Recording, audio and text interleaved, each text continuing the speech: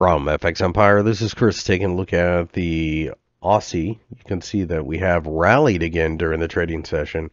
Notice, of course, this is an area that has been important multiple times.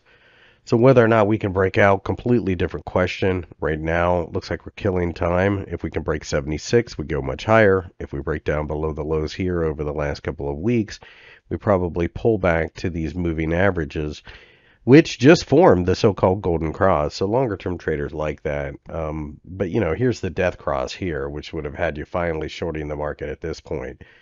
Um, it is late, but some people do pay attention to it.